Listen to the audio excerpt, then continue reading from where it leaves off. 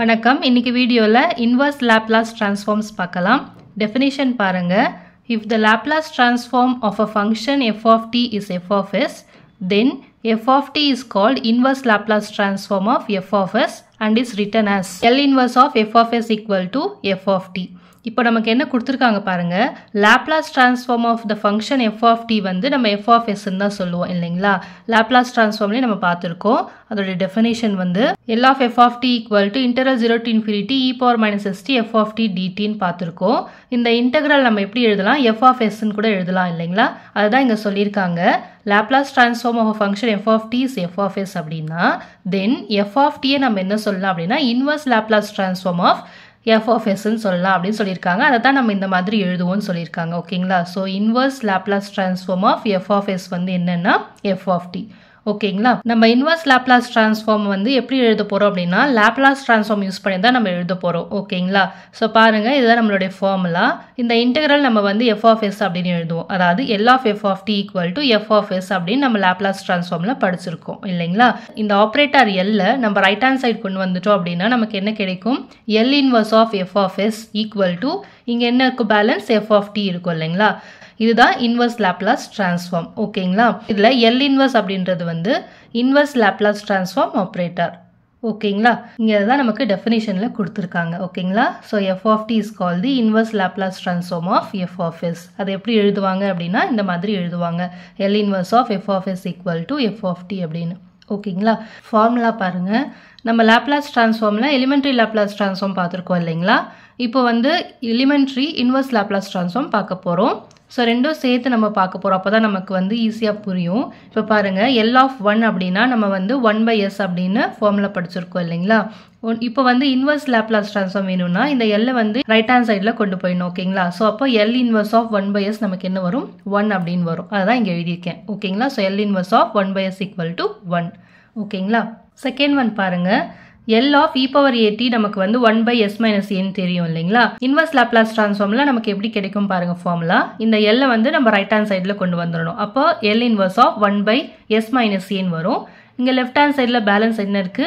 e power at இருக்கு. ஓகேங்களா? So இங்க L of e power at இருந்தா நம்ம 1/s minus a போடுவோம். அதாவது இங்க பிளஸ் இருந்துச்சுன்னா இங்க மைனஸ் போடுவோம் இல்லைங்களா? இன்வர்ஸ்ல பாத்தீங்க அப்படின்னா L inverse of 1/s minus a இருந்தா e power at போடணும். இங்க மைனஸ் இருந்தா இங்க பிளஸ் அப்படின்னு போடணும். இதை நம்ம ஞாபகம் வச்சுக்கணும். ஓகேங்களா? அடுத்து தேர்ட் பாருங்க. L of e power minus at equal to 1/s plus a படிச்சிருக்கோம். இப்போ இன்வர்ஸ் லாப்லாஸ் டிரான்ஸ்ஃபார்ம்ல எப்படி கிடைக்கும் பாருங்க. இந்த L வந்து இந்த சைடு கொண்டு வந்துட்டீங்க அப்படின்னா L inverse of 1/s plus a வருமா? இப்போ லெஃப்ட் ஹேண்ட் சைடுல என்ன பேலன்ஸ் இருக்கு? e power minus at இருக்கு. ஓகேங்களா? ஸோ இப்போ Laplace transform of e power minus at னா நம்ம ஃபார்முலா 1/s plus a படிச்சிருக்கோம். Inverse Laplace டிரான்ஸ்ஃபார்ம்ல L inverse of 1/s plus a அப்படின்னா இங்க e power minus at ஞாபகம் வச்சுக்கணும். அதாவது இங்க plus a அப்படின்னா e பவர்ல minus a போடணும். ஓகேங்களா? அடுத்தது பாருங்க, Laplace transform of sin at நம்ம படிச்சிருக்கோமா? equal to a by s square plus a square. Operator L வந்து ரைட் சைடு கொண்டு வந்துட்டோம் அப்படின்னா L inverse of a by s square plus a square ன்னு வரும் இல்லைங்களா? இங்க a அப்படின்றது வந்து கான்ஸ்டன்ட். அதை நம்ம வெளியே எடுத்துடலாம். ஓகேங்களா? இங்க பாருங்க, L of sin at அப்படின்னா a by s square plus a square formula நமக்கு தெரியும். இப்போ இன்வர்ஸ் லாப்லாஸ் டிரான்ஸ்ஃபார்ம்க்கு எப்படி கிடைக்கும் அப்படின்னா இந்த ஆபரேட்டர் வந்து நம்ம ரைட் ஹேண்ட் சைடு கொண்டு வந்துருவோமா? அப்ப L inverse of a by s square plus a square equal to sin at அப்படின்னு கிடைக்கும். ஓகேங்களா? இப்ப a அப்படின்றது வந்து கான்ஸ்டன்ட் இல்லைங்களா? சோ லாப்லாஸ் டிரான்ஸ்ஃபார்ம்ல அந்த கான்ஸ்டன்ட் இருந்தா நம்ம என்ன பண்ணுவோம்? வெளியே எடுத்துருவோம். அந்த மாதிரி a வும் நம்ம வெளியே எடுத்துட்டோம் அப்படின்னா a into L inverse of 1/s square plus a square ன்னு கிடைக்கும், which is equal to sin at ன்னு வரும். ஓகேங்களா? இந்த கான்ஸ்டன்ட் இங்க மல்டிபிள்ல இருக்கிறத நம்ம என்ன பண்ணலாம்? ரைட் ஹேண்ட் சைடுல கொண்டு போயிட்டோம் அப்படின்னா டினாமினேட்டர்ல கிடைச்சிரும். சோ அப்ப L inverse of 1/s square plus a square வந்து sin at by a ன்னு கிடைக்கும். ஓகேங்களா? பாருங்க, L of sin at அப்படின்னா a by s square plus a square formula தெரியும். அதுவே inverse Laplace டிரான்ஸ்ஃபார்ம்ல L inverse of 1/s square plus a square இருந்துச்சு அப்படின்னா sin at by a அப்படின்னு எழுதணும். ஓகேங்களா? அடுத்தது பாருங்க, L of cos at equal to s by s square plus a square தெரியும். இப்போ இந்த L வந்து நம்ம ரைட் ஹேண்ட் சைடுல கொண்டு வந்துட்டோம் அப்படின்னா L inverse of s by s square plus a square வரும். இங்க லெஃப்ட் ஹேண்ட் சைடுல என்ன பேலன்ஸ் இருக்கோ அதை நம்ம இங்க எழுதிடுவோம். equal to cos at. இதான் நம்மளுடைய ஃபார்முலா. ஓகேங்களா? அடுத்த ஃபார்முலா பாருங்க. L of sin h at equal to a by s square minus a square தெரியும். இப்போ நமக்கு சைனுக்கு பண்ணோம் இல்லைங்களா, அதே மாதிரி தான் நம்ம இங்கேயும் பண்ணணும். இந்த லாப்லாஸ் ஆப்ரேட்டரை ரைட் ஹேண்ட் சைட் கொண்டு வந்துட்டோம் அப்படின்னா L inverse of a by s square minus a square வரும். a வந்து கான்ஸ்டன்ட் இல்லைங்களா, அதை வெளியே எடுத்துட்டோம் அப்படின்னா a into L inverse of 1 by s square minus a square வரும். அந்த a வந்து நம்ம ரைட் ஹேண்ட் சைடில் கொண்டு போயிட்டோம் அப்படின்னா sin hat by a கிடைக்கும். இங்கே எப்படி பண்ணமோ அதே மாதிரி தான் இங்கேயும் நம்ம பண்ணணும். ஓகேங்களா? ஸோ ஃபார்முலா இந்த மாதிரி நமக்கு கிடைக்கும். ஸோ புரிஞ்சிருக்கும் நம்புறேன். அடுத்தது பாருங்க, L of cos hat equal to s divided by s square minus a square நமக்கு தெரியுமா? இன்வர்ஸ் லாப்லாஸ் டிரான்ஸ்ஃபார்முக்கு என்ன வரும்? L inverse of s by s square minus a square equal to cos hat ன்னு கிடைக்கும். ஓகேங்களா? ஸோ இந்த Laplace டிரான்ஸ்ஃபார்மை right hand side கொண்டு வந்துட்டோம் அப்படின்னா L inverse of s by s square minus a square வரும். இங்கே லெஃப்ட் ஹேண்ட் சைடில் என்ன பேலன்ஸ் இருக்கோ அதை நம்ம இங்கே எழுதிக்கிறோம் ரைட் ஹேண்ட் சைடில். ஓகேங்களா? புரிஞ்சிருக்கும் நம்புறேன். இப்போ அடுத்ததாக வந்து நம்ம Laplace transform of t power n நம்ம பார்த்துருக்கோம் இல்லைங்களா? ஸோ அந்த ஃபார்முலா நம்ம பார்க்கலாம். பாருங்க, Laplace transform of t power n வந்து n factorial by s to the power n plus 1 நம்ம பார்த்துருக்கோம். இன்வர்ஸ் லாப்லாஸ் வேணும் அப்படின்னா நமக்கு இந்த L வந்து ரைட் ஹேண்ட் சைடு வந்துருச்சுன்னா L இன்வர்ஸ் அப்படின்னு கிடைக்கும். அப்போ L inverse of n factorial divide by s to the power n plus 1 வரும்.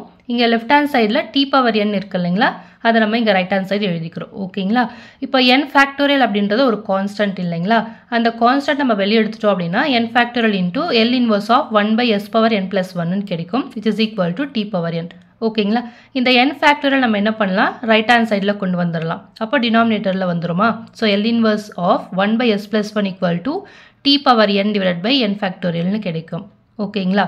n வந்து பாசிட்டிவ் இன்டிஜராக இருந்தால் இந்த ஃபார்முலா நமக்கு வரும். ஓகேங்களா? So L inverse of 1 by s power n plus 1 equal to t power n by n factorial. So அதுவே n வந்து positive இன்டிஜராக இல்லை அப்படின்னா, இங்கே positive integer, so n is not a positive integer அப்படின்னா நமக்கு இந்த ஃபார்முலா வரும். ஓகேங்களா? So L inverse of 1 by s to the power n plus 1 equal to t power n divided by gamma n அப்படின்னு.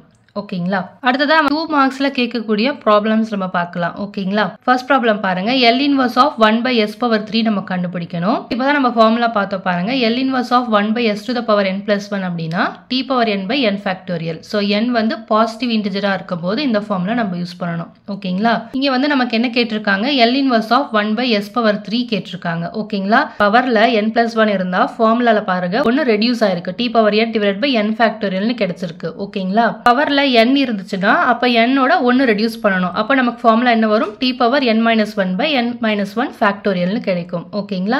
So அப்ப இந்த formula நம்ம இந்த இடத்துல யூஸ் பண்ணலாம் இல்லைங்களா? So L inverse of 1 by s power 3 என்ன வரும், which is equal to t power 3 minus 1 divided by 3 minus 1 ஃபேக்டோரியல்னு கிடைக்கும். ஓகேங்களா?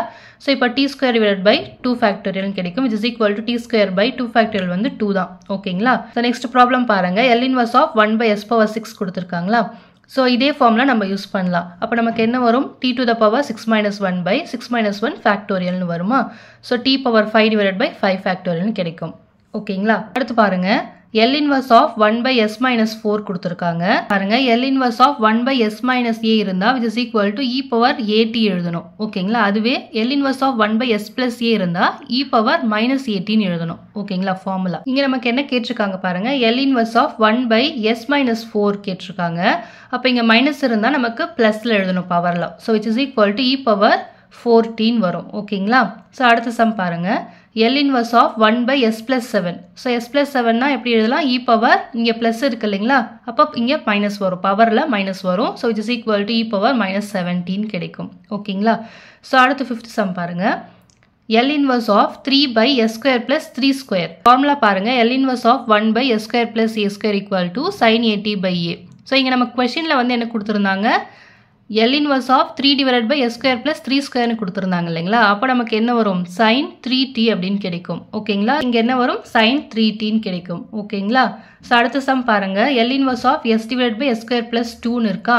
சோ இதை நம்ம எப்படி எழுதலாம், L inverse of s divided by s square plus root 2 square. அதாவது நமக்கு s square plus a square ன்னு வரும் இல்லைங்களா, இந்த 2 வந்து root 2 the whole square ன்னு எழுதலாம். ஓகேங்களா? சோ அப்ப இதுக்கு என்ன formula, L inverse of s divided by s square plus a square னா cos at formula. So a இடத்துல நமக்கு root 2 இருக்கறனால cos root 2t கிடைக்கும். ஓகேங்களா? புரிஞ்சிருக்கும் நம்புறேன். அடுத்த சம் பாருங்க, L inverse of s divided by s square minus 16 கொடுத்திருக்காங்க. சோ இதை எப்படி எழுதலாம், நம்ம L inverse of s divided by s square minus 4 square ன்னு எழுதலாம். ஓகேங்களா? இங்க மைனஸ் இருக்கு.